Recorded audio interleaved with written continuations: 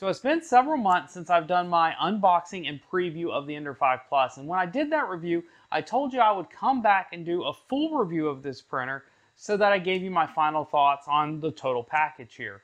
Well, I've given the printer some time, and I've even given the community some time to give their feedback on this printer. And so in this video, I'm going to give you the full rundown of the Ender 5 Plus. I'm going to tell you what I found about it, what the community has found about it, and then I'm going to give you my final recommendation right here on Cozy Fabrications. Let's go.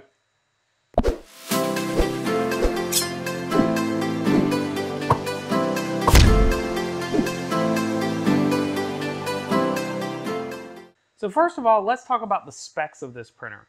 Obviously, the big appeal of the Ender 5 Plus is it's a bigger printer over the Ender 5 and of course the Ender 5 Plus. The print volume on this printer is going to be 350 by 350 by 400, which is a lot bigger than the 220 by 220 bed on the other printer. The total volume, like the amount of space this printer is going to take up, is going to be 632 by 666 by 619 millimeters. For people that use the English or Imperial system, it's going to be about 2 foot cubed if you're looking at how much space am I going to need to actually hold this printer. The other big appeal of this printer, due to the large bed, they've gone with dual Z screws here. These are 4mm lead screws, which means that the 4mm lead is going to be similar to the 2mm lead screws that I used in the Ender 5 upgrade video, so you're not going to have to worry about this bed falling like you did on the original Ender 5 and Ender 5 Pro. So people are going to love that really, because the dual Z screws is going to keep this printer bed sturdy.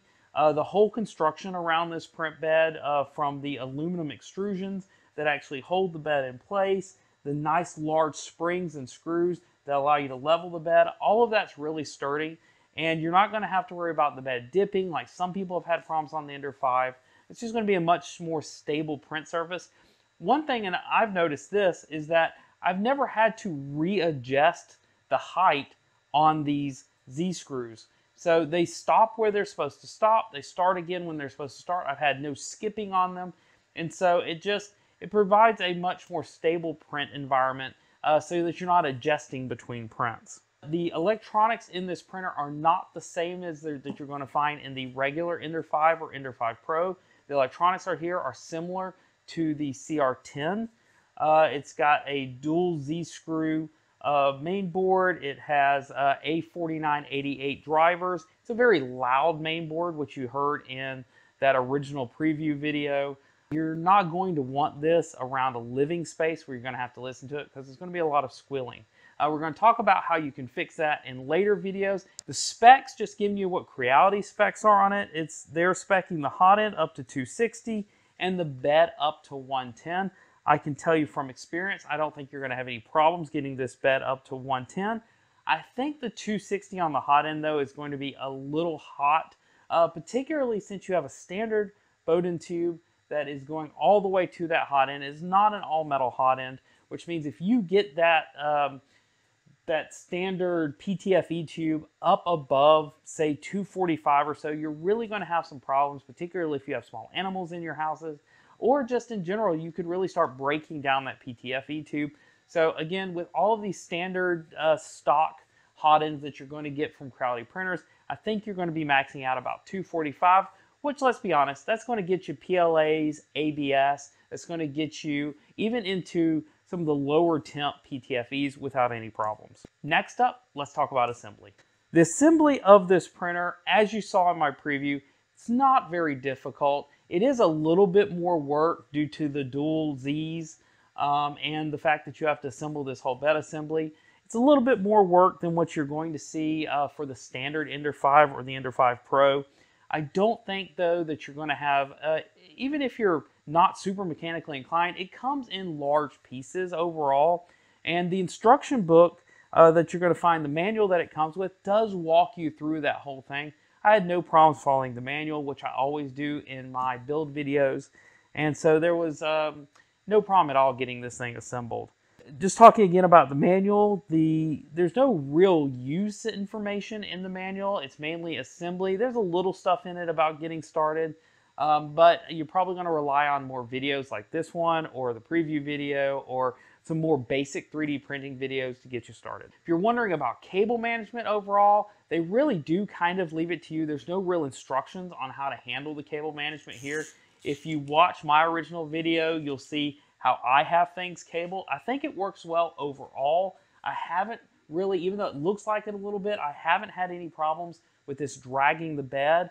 And there is actually a mod that you will find on Thingiverse to hold up some of these cables and keep them off your print. So cable routing, not a huge issue. Most of the cables are long enough if you want to strap them to other parts of the printer just to get them out of the way. I've got this cable which holds all the main wires to the hot end strapped over here. It really does a good job of just staying with it. So no problems with the cable routing. So what do I think about the overall construction of this printer?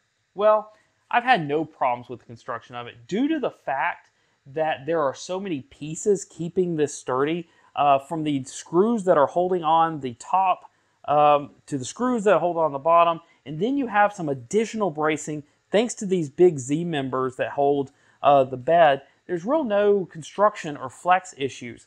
The only complaint that I had during the construction or looking at the materials used is that they replaced the original Ender 5 corner braces with plastic ones. The original Ender 5 ones, they were great braces, so I don't know why they decided to replace them with plastic ones. Well, I probably do know. These are probably cheaper.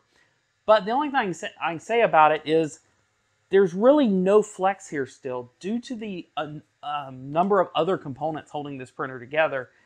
The corner braces are more for holding the shape than they are for really necessary for really keeping the thing square. So I really haven't had any problems. I do wish that they were metal. You could still replace them with some metal corner braces, but like I said, overall, no real problem. Now let's talk about the auto leveling of this printer. So the auto leveling is one of the main features that people will see this out of the box. They go, look, it comes with the BL Touch out of the box. That means it's got great auto leveling. I'm going to have no problems with this printer. Well, that's where we kind of have to put on the brakes because it's not all it's cracked up to be. The real issue is not the BL Touch. I love the BL Touch. I've put it on other printers. I've had no problems with it in the past. What you're really going to have a problem with the BL Touch on this particular printer is the firmware. So the firmware as of this video still does not quite handle the BL Touch correctly. It still doesn't have a correct offset like I talked about in my original preview. What that means is it is not doing an offset from the print head, the tip of the print head. It should do an offset because that's where you're going to be printing. It's not doing that. It means that there's an offset to the whole build mesh that you're going to have, which is really not accurate to the print surface. Now, in reality, hopefully, you're not going to actually have any problems with that. I haven't had any problems with that. We're only talking about being off, you know, what are we talking about? Maybe 30, 40 centimeters. It sounds like a lot, but due to the way that these beds typically curve, they have some pretty standard curves to them. I don't think you're going to have problems. Like I said, I haven't seen problems. In fact, since this comes with a glass bed, it's still going to be pretty flat, and that's what I found. I have printed on this printer with the auto leveling completely turned off with no problems. In fact, I had such problems with the way that they implemented auto leveling to begin with. That's actually how I printed a number of my first prints. I just turned it off. The glass was flat enough. I had no problems. So keep that in mind. The firmware's not quite right, and hopefully in a future video, I'm going to show you some open source alternatives to this firmware, which will allow you to use the BL Touch correctly. Again, it does have manual and auto leveling built into the touchscreen. So if you want to level it first with the manual method, then with auto leveling, that's what I did. That's what I did in my preview video. That's what I recommend. And then you can determine whether the auto leveling is helpful, whether it's not necessary, or whether you're going to have to do some mods later to fix it. In the menus, you will find that there's an auto level switch. And what that switch does is it turns off whether it auto levels every single time. So it's up to you. Some people want the auto leveling on every single time. Some people don't. And what that does, it causes the firmware to insert the auto leveling, so you don't have to include it in your G code. Whether that's useful or not, it's up to you, because obviously you can put a G29 in your start G code. It would do the exact same thing. So I just wanted to mention that's what that switch does in the firmware. So moving from the top, let's go to the bottom of the printer. Let's talk about the electronics that come in this printer. As I mentioned in the very beginning of this video, this is a similar board to what I believe is on the CR10. So it has a dual Z splitter on the board. It does not have separate drivers for the Z. It has A4988 drivers. I like the A4988 drivers. They're powerful, but they're really noisy. And at this point, there are a lot better drivers on the market. Don't get me wrong. I am glad they did these over the DRV 8825s, I think, because those are the ones that you always have to add the smoothers to, because they have a known issue with creating that salmon skin. And you don't have that problem with the A4988s, but you do have a lot of noise. Another good thing, they have a dedicated MOSFET for the heated bed, which is really nice, because this large print bed can pull a lot of juice, so you don't have to worry about any damage to your main board. The main board controls the on and off signal that will go to that heated bed, but it doesn't actually have to control the amount of juice flowing into it. That's what the MOSFET does. On the software that's actually on here, obviously we're running a modified version of Marlin. It's still a 1X Marlin variety. And one of the big problems and big complaints I'm going to have as a big fan of open source is that as of this video, they have still not open sourced the firmware for this printer. So we don't really know if there's any major changes that you need to worry about, or anything that you might want to include if you tried to build custom firmware. Also, the display itself, the firmware is not open source, and while technically if they built that firmware from scratch, they don't have to include the source, it would be really nice, because there are some things that could be added to this display that would make it a lot more useful, and I wish that it had some more features. So if you open source that, the community can then take it, they can mod it, they can add more features to it. It's just better for everybody. Last but not least, let's talk about the power supply. So the power supply, they've stuck with the Changlang, I hope I'm pronouncing that right, power supply. And this is one we've seen in other printers from them and from other manufacturers. It's a low-cost Chinese power supply. I'm sure that's why they switched from it from the Meanwell, which was a more expensive power supply. It's important to note that TH3D did a video where they noted that in their printer, the power supply was not properly grounded. That's both a safety concern and it is a concern for some of the electronics that will not work properly without a common ground. So I'll link over to their video so that you can see what they did, and I'm going to switch right here to checking out this printer to see if it had the same problem.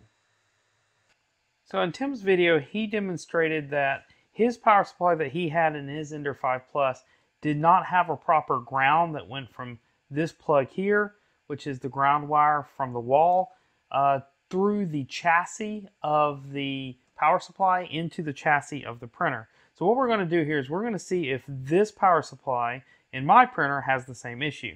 So first of all, I do not have the power connector attached from the wall. A safety issue, go ahead and leave that disconnected. You don't need it to test this. Because all we're doing, we're going to have the multimeter set on continuity mode that will beep when we have continuity between the two leads.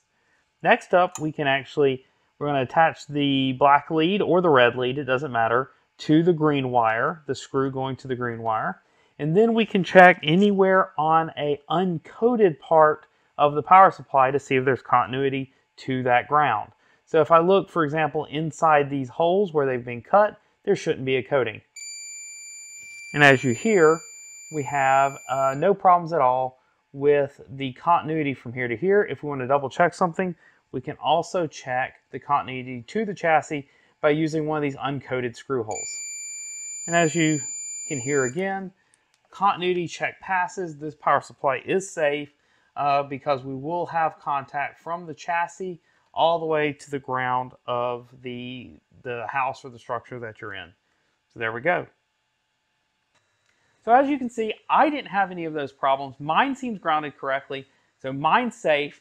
What can I say about that right now? Well, I haven't heard of this being widespread. I've heard of some people having it. That's what made him check on it.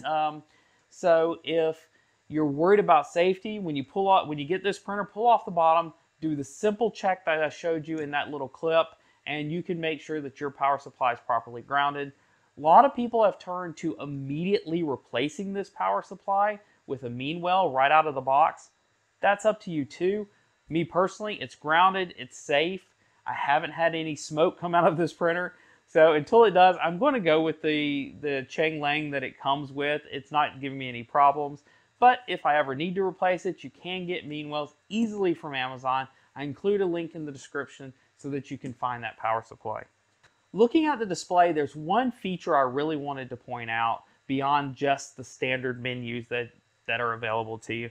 There's a setting once you started printing called economy mode. This setting is just a bad idea. From what I can tell, the only thing economy mode does is shut off the print bed after you started your print.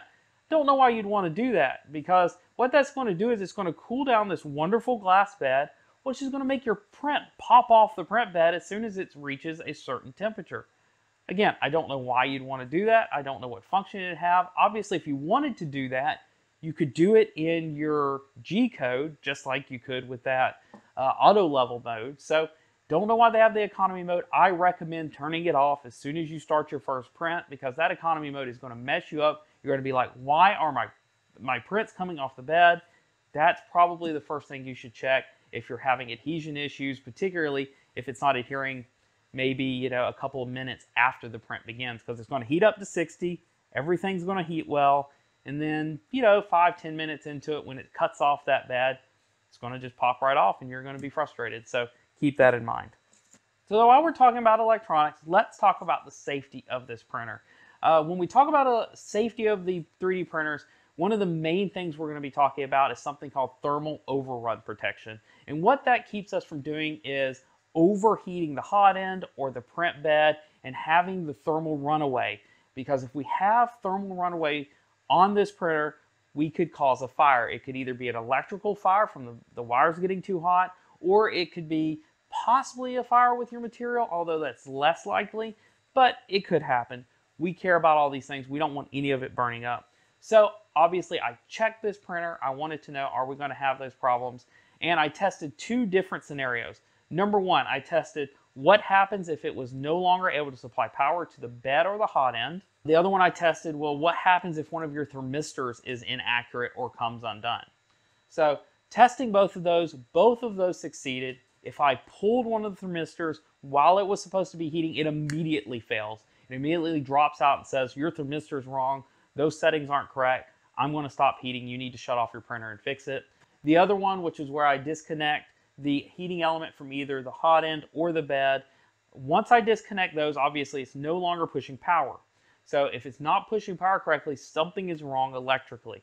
And same thing, I got the thermal runaway protection on the screen. It's a different error on the screen, as you can see, but it passed both of those tests. As far as other safety concerns, it's kind of nice that this printer, much like the other Ender 5s, is a full box enclosure. The bed is not moving quickly. The only thing you've got moving is the top. So as far as safety concerns, if you have little kids around, obviously things are still hot. There's no enclosure. You can still burn yourself if you're touching the wrong parts.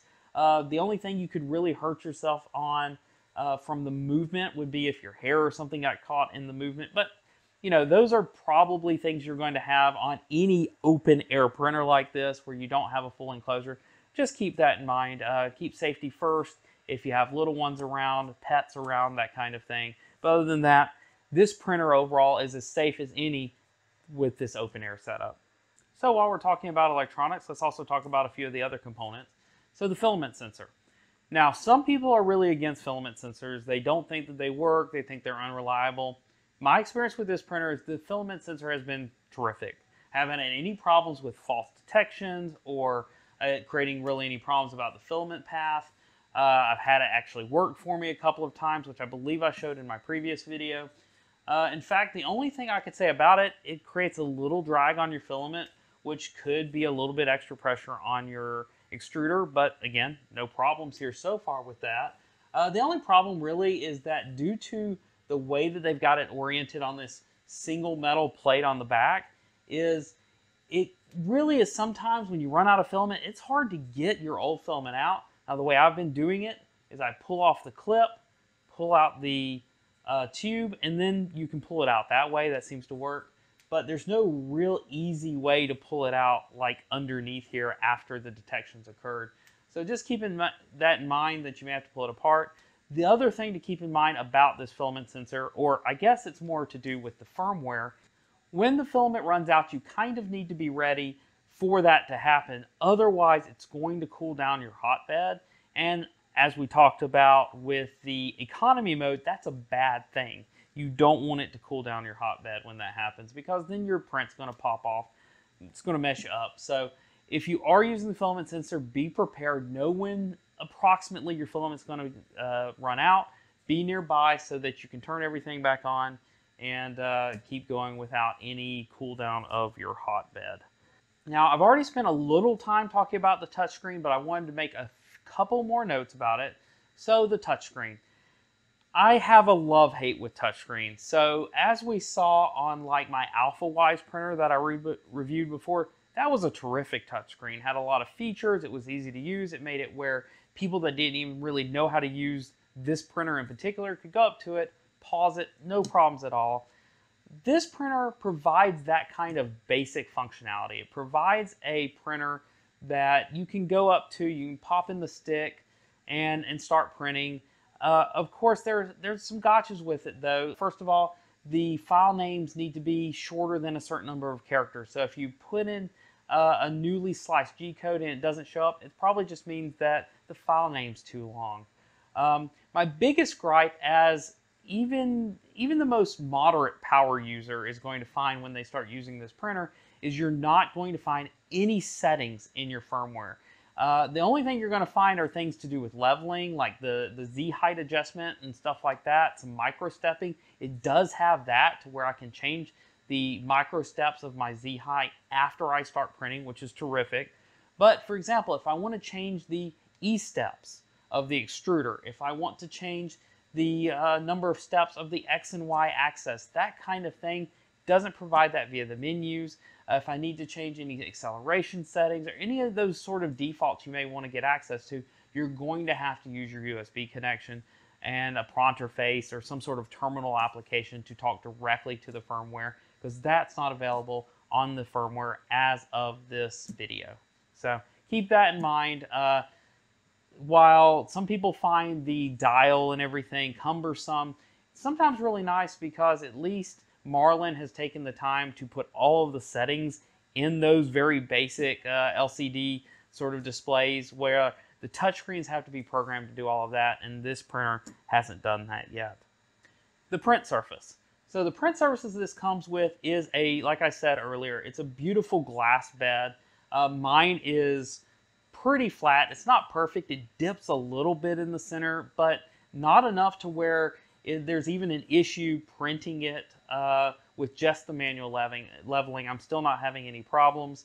You're going to find that this surface has two sides to it. One, it's got the smooth glass finish, and it's got a more matte finish on the other side.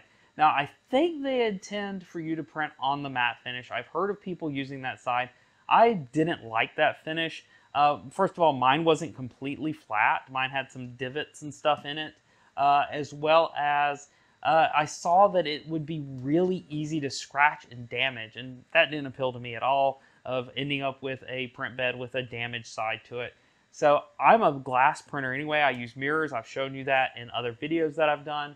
And so I've used the smooth side. Do what I always do. I wash this with hot water, Dawn detergent, paper towels, either drip dry or paper towel dry when you're done to keep the lint off, and then never touch it with your hands. I've had zero problems with the smooth glass side of this. If you need extra adhesion, glue sticks work fine, hairspray works fine, or some of the more exotic coatings that you can get for this, that will all stick to glass just as well and give you some extra adhesion. Now let's move on to some of the test prints. Now, I included some of the nicer test prints that I was working on in my first preview video, and I've done a few smaller prints since then and another larger print just to kind of find out what the consistency of the printer is.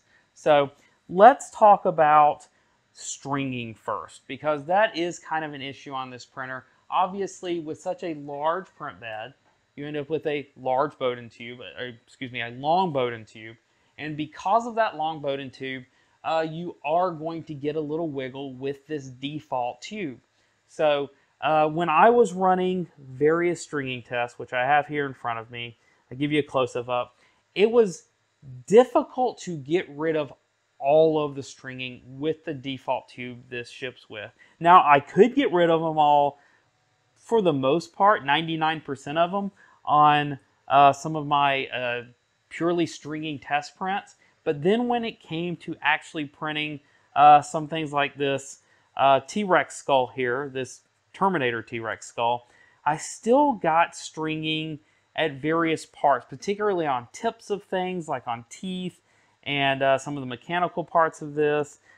It wasn't horrible. These are pretty easy to clean up because they're very wispy. But that's about all I could get it. I'm going to show you some close-ups of this Mythosaur skull that I printed. Again, all the links to these, if you want to print these yourself, I will give you links to where some of these are free on Thingiverse, some of these are pay, but I'll send you links to them. And couldn't get rid of all of the stringing using this tube. Again, this video focuses on what does it do out of the box. We'll have future videos where I show you how to fix some of the things that I'm complaining about in this video. But as you can see with this skull, cleanup was really easy. Once I did all the cleanup on it, it's a really nice print. And some of the artifacts that are still on it, like some of the zits that you see on here, are actually slicer potentially issues, and not actually issues with that stringing problem that I was talking about before. Layer consistency, just as before, when I showed you the print results on my Mandalorian helmet, which was in my original video, layer consistency is terrific on this printer. I'm not having any issues with flexing or bowing or the wheels, you know, moving around inconsistently. I'm going to show you some close-ups of these, and the consistency looks great. Now, on any printer, and I'm going to show you this on this T-Rex skull, there can be some banding. And to work out what is the printer's fault, what is your slicer's fault, that can be very difficult. So again, I'm going to give it a solid A minus maybe on layer consistency. It looks just really good. And I mean, there are some specific areas that I can pick out where, you know, it's not perfect, but overall layer consistency was really good on all of these prints. The only thing I really saw, see, I printed this terrific model that you can find on My Mini Factory, and this is the Veiled Lady, and all the way up through this print, all the way up to the face, the print is just about flawless. I mean, the layer consistency is terrific, the overhangs are great. I really had no problems with this until I got pretty high up and I start seeing some weird banding on the face, primarily on the face, a little bit on the neck. And I have a theory on this one. I'm going to hash it out in a future video because I haven't had a chance to do it yet. But on this print, since I was printing so large, I had a lot of supports on this print. I used Z-Hop. Now, this is a big bed, and you know, Z-hopping is moving a large bed. I think that's what I'm seeing here, and I can back that up a little bit with this. I don't know if you can hear that, but these nuts that are on my Z-screws are unfortunately not the tightest in the world. There's no anti-backlash on these, and they're not made of a palm material that could be a little bit tighter. And so there's a little bit of movement here. And so I believe that's what I'm seeing on this. It's an easy thing to fix. Like I said, I'm going to cover it in a future video. It's easy to replace these with anti-backlash nuts like I did on the Ender 5 regular printer. And that's really going to take care of, I believe, some of that bounce, some of that layer inconsistency I'm seeing here. And obviously the other solution would be not to use Z-Hop. And that's going to require a little bit more tweaking of the printer because obviously you don't want to mess up your prints by not using Z-Hop, but it is a large bed and maybe Z-Hop's not the best idea. But I'm glad I tested it. it did show one potential problem, and you might want to avoid it.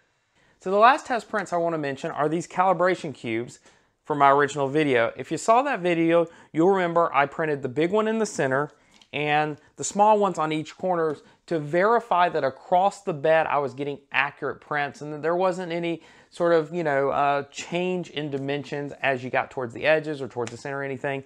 And in that video, I showed that right off the bed, these were just about perfect. I may have pushed my calipers a bit hard, but it really doesn't change the fact that these are pretty accurate within probably a few thousandths, maybe 100th, but really, really close to what you'd expect and without any extra modification to the printer. Usually you have to adjust the steps a little, the slicer a little, depending on where you like to make your changes. But for this printer, I didn't have to make any adjustments. These turned out just great off the printer. So the last section before I get to the summary is I want to sort of talk about what the community has seen in this printer. I follow a lot of the boards. I get messages directly from you guys, which I love, either as a comment, sometimes as an email, sometimes a direct message on various social media platforms. I always accept those. I do my best to handle as many of those as I can. But what have I heard from people on here? I will say overwhelmingly, people have solved their problems that they had with this printer, either through firmware updates, like I've already covered in a previous video, or just from learning how to use this printer properly. They've gotten through these issues. Now, what kind of issues have people have? Usually, kind of like what I was saying earlier, usually the issues that they've had have been usually around the auto leveling or around firmware issues. They've had problems getting it leveling correctly, getting that initial setup done right so that they get good, clean adhesion. Once they get that set up correctly, everything's working right. Now, I have seen some occasions where people have had some weird issues. I don't think the issues such as I'm getting weird banding, I'm getting this artifact that I can't seem to get rid of, Creality doesn't know, I'm not able to help them. That kind of thing's going to happen with some printers. I put that out there because not all of these problems are easy to fix. There could be firmware issues that affect, one weird one-off printer for some reason. There could be, one mechanical issue that is making that printer not print well. Keep in mind, you're going to have that problem with all sorts of printers. I'm not excusing this printer. Please don't take it like making an excuse for it. But overall, I think that people have been able to work through most of their issues, at least the ones that I've talked to. So if you get this printer, if you have some issues like that, if you are seeing things that don't make sense to you, things that you don't know how to work through because either you're relatively new to 3D printing or you just haven't encountered those issues before, feel free to reach out to the community. From what I've heard, Creality does their very best to help out people that are having problems. Their support seems to only get better from the people I've talked to. And I've been real happy where when I've reached out to Creality and said, hey, this person's having a problem, can you help them? They've jumped right on it, and they've done a good job so far. So reach to the community, reach to Creality. I think you can get through most of the issues here. Obviously, not speaking for everyone. Some people have had issues that they haven't worked through, and I don't want to dismiss those. But almost all printers, particularly sort of the budget modder printer, they're going to have some of those issues. Now we're at the end of this video where I want to kind of give you a summary of everything I've discussed so far and then give you my final verdict. Now I'm going to read this summary because I want to make sure I hit all of the points, and I don't have a teleprompter set up, so I want to walk you through kind of my overall impressions of this printer. The bigger print volume is excellent on this printer. It's suitable for helmets, busts, things like that, things you can't do with one of the smaller printers like the Ender 3s, the standard Ender 5s, things like that. So if that's something you want to print, I very much recommend this printer. I recommend it probably. It may not be easier to use for some people than something like a CR10, a CR10S, but I'm pretty confident the quality on this printer is going to be as good or better than those printers. I like the glass print bed by default. That's a good choice from them. I like that better than their standard sort of plasticky build tack sort of surface. As I mentioned, there are some potential problems with the power supply, the electronics that you may run into. Some of the electronic problems can be solved with a firmware flash. There are alternative boards for this in terms of making them quieter, making it potentially run better. The firmware is not perfect. They haven't open sourced yet. That's a huge issue for me. I wish that they would hurry up, open source this printer. There's really no reason not to. I mean, after all, it's Marlin. All of the other printers run Marlin. We have source for those printers. As I mentioned earlier, the touchscreen leaves a lot to be desired. It's one of my least favorite touchscreens I've used on a printer, mainly because it only offers, beyond leveling and the leveling features it offers, everything else is very basic. So it'll print, it'll heat, it'll move, but if you want to tweak anything, that's not in there. You're going to have to hook it up to a computer. I think I've mentioned once or twice, this printer is loud out of the box. Don't forget that. It's A4988 drivers are loud. As I mentioned, there are some solutions for that I'm going to cover in a later video. Let's see, you're going to have to upgrade the Capricorn tubing almost immediately. I haven't done it yet because I really wanted to keep this review stock. Capricorn tubing is going to save you, or Capricorn, let me mention, that's not the only brand. TH3D, Printed Solid, I think. A lot of the different Filament One, they all offer sort of a different version of that, but Capricorn's obviously the name brand. It's the one that I put on my printers up until this point. You're going to have to upgrade that almost immediately to get rid of hopefully all of your stringing. I don't think you're going to have a problem if you upgrade the tubing. So I think in summary, what I want to say, I've put together a final verdict. This is a great platform. It has a large print volume, huge potential for modders. There are some electronics issues that you're going to run into on this printer, as I just discussed. Firmware, this touchscreen issues I mentioned. For me, as I mentioned in my preview and build video, it printed great out of the box. I had no quality issues. I may even produce another video where I just walk through basic out-of-the-box setup so that you guys have something to follow. Here's what I would do. In fact, I just remembered Creality has already done that. So if you want to follow a link, I'll give you a link to Creality's video where Ben over at Creality has already made such a video. Maybe I'll add one too, because I think it's a relatively simple process, but I do think it's a process that if you don't follow the right sequence of steps, you're definitely going to have a problem because it's not going to be done in the right order. And even though it's easy, you may skip a step, and that's going to be a real problem for you. So who would I recommend this printer to? First of all, modders. So if you want a printer that is going to give you something terrific and functional out of the box, this one works. This is a good printer out of the box, meaning it does print well out of the box, which, I mean, step one, does it print well? Yes, it does print well. Now, this is a terrific platform, in my opinion, for modders. It gives you a huge surface area. It is a box printer, which gives you a lot of places to mount stuff to. It gives you a really large electronics enclosure for you to put all of your different pieces in that you're going to be adding to it. That's going to be terrific. It's going to be less boxes added to the side.